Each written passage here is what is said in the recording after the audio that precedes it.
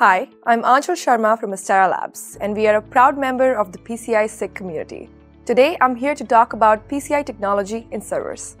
Servers are now challenged to handle more intricate and diverse type of workloads. For example, applications such as generative AI require immense amount of computational power from GPUs to handle complex datasets involved in training large language models.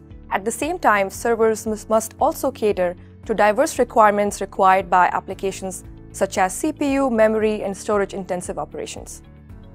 Because of these demanding workloads, PCIe data rates have increased from 16 gigatransfers per second at PCIe 4.0 to 32 gigatransfers per second at PCIe 5.0, and very soon it will hit 64 gigatransfers per second at PCIe 6.0.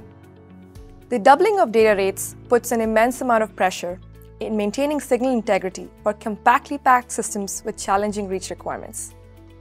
PCI technology has been an integral part of the servers for a very long time.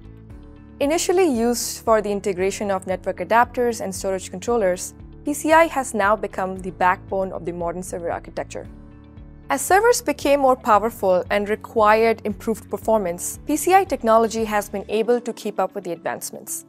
The increasing speeds of future generations have been able to improve the bandwidth and reduce the latency.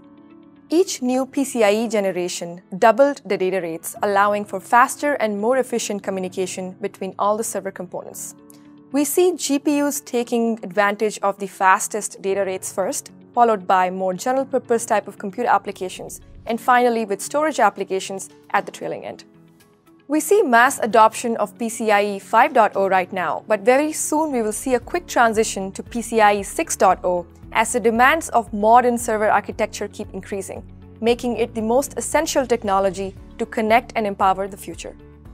PCIe also allows for backwards compatibility to reduce the risk of stranded assets that may have been built with any earlier generations.